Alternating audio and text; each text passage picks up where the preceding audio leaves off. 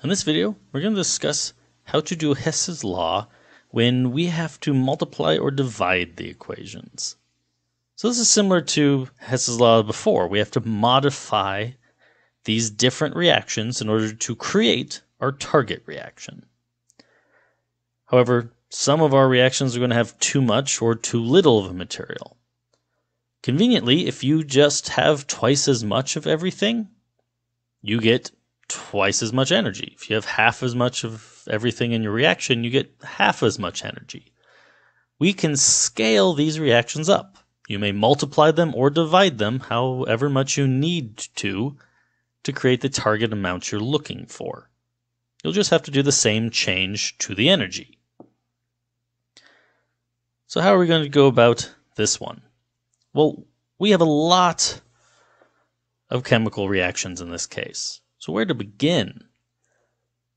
First step for a Hess law. Identify a chemical in our target reaction that shows up in only one of our available reactions. And so let's look, and let's say HCl. I can go and look, and I can say, well, here's some HCl. Does it show up anywhere else? No. None of our other reactions involve HCl. So when I change everything and sum my reactions together, reaction A is the source of all of my HCl. It can't come from anywhere else. It can't be balanced or canceled. All of it must come from reaction A. Well, I want it over on the other side. Reaction A has it on the right. I want it on the left. So at minimum, I have to flip A around. But A also comes with two of it. I only want one. So what I need to do is I need to rewrite A as a flipped, which I'll do a negative, and it needs to be half as big. I need to rewrite A as, well, half of the right side, now on the left, so 1 HCl plus a half Na2O. We'll have our arrow, and then we'll have what used to be the left side, now on the right.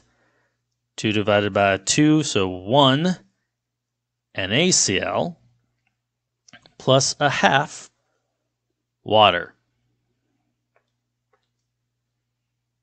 I've modified reaction A so that it will give me the HCl amount I want on the correct side.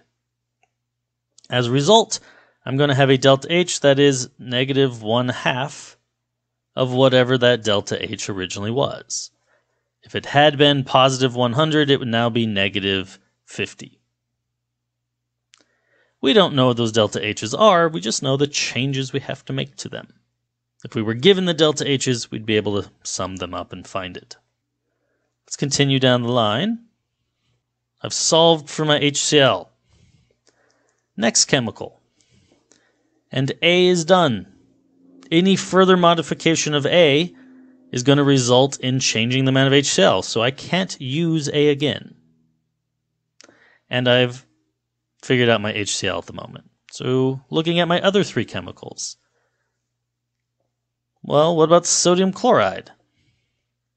I can go and find, okay, it was in A, but we've done that. Doesn't show up anywhere else. Hey, sodium chloride must also already be accounted for. And we notice that, yeah, I have one of it over on the right. So sodium chloride is already dealt with. So we only have to solve for the other two components at this point. Well, if that's the case, I can look at HNO2. If we go and we look through, I can find HNO2 down here on D, and I don't see it anywhere else.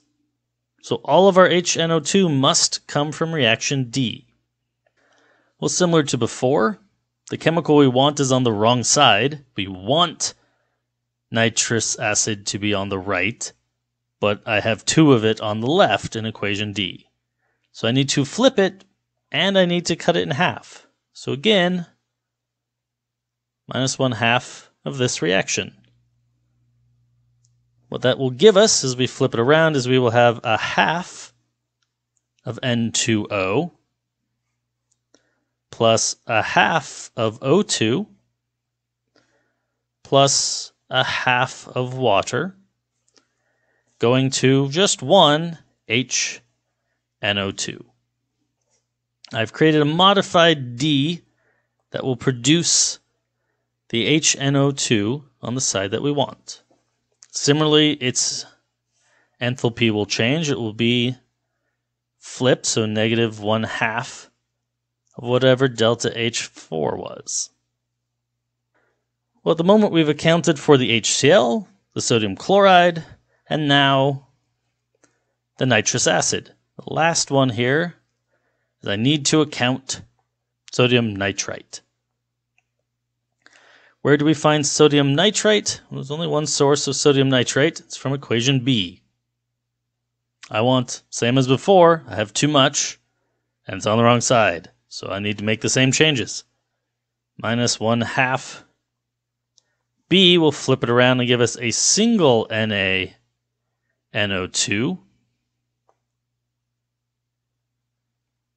over on the left. It's going to give us half NO on the right, half NO2 on the right, and half Na2O over on the right. And similarly, it would be minus 1/2 delta H2.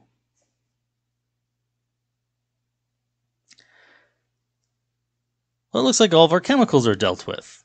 If we added these up right now, I would get HCl 1/2 Na2O, 1/2 N2O, 1/2 O2, 1/2 water,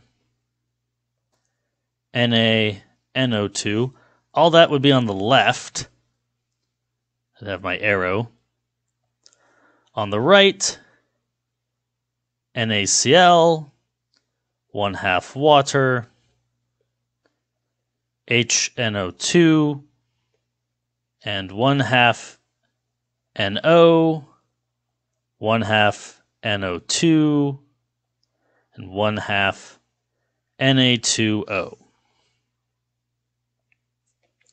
Well, there's some things that are on both sides. Na2O, I have a half on each side, so they can cancel out. Water, I have a half on each side, so they can cancel out. And, that's it. If we clear those out, try and shrink our equations a little bit, what we find is we still have stuff that we're not supposed to have. I've still got these N2Os and oxygens. I've still got these NOs and NO2s. We did not succeed at creating the reaction we want. I have extra things still. Well, that's why we had a fourth equation. What is it we want to get rid of? Well, I don't want my N2Os. I don't want the oxygen. I didn't want the NO or the NO2.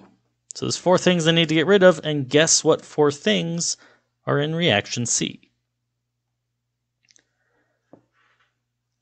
Reaction C gives us an NO over on the left, and we have a half NO on the right at the moment. I want to get rid of that half NO, so I need half of reaction C. I don't have to flip it this time, though. Things are in the correct spots. I just need 1/2 of C here. That'll give us a half NO plus a half NO2 going to 1/2 N2O and 1/2 O2. It's going to give us a half of delta H3, but not negative. We didn't have to flip it. If I add these together, what I can find is the half NO will cancel, the half NO2 will cancel, the half N2O will cancel, and the half dioxygen will cancel. At the end, these will balance out to give us HCl plus NaNO2 goes to NaCl plus HNO2,